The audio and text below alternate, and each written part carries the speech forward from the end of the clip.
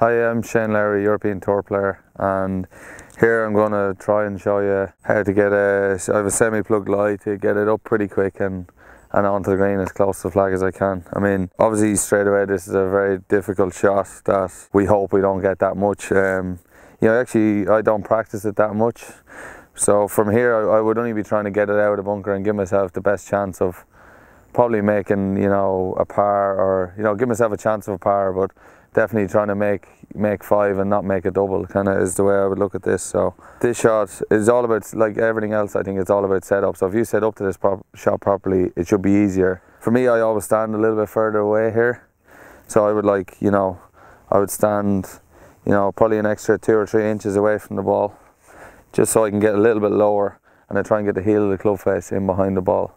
So I'd almost use, like if you're chopping a piece of wood, that sort of motion. You're kind of trying to chop down on the ball, and hopefully you kind of chop down on the ball and it should come out okay anyway. So like I said, I'd open the club face a little bit, grip the club, and then I just kind of try and just chop down sort of about an inch behind the ball and hold the club open on the way through. Like that.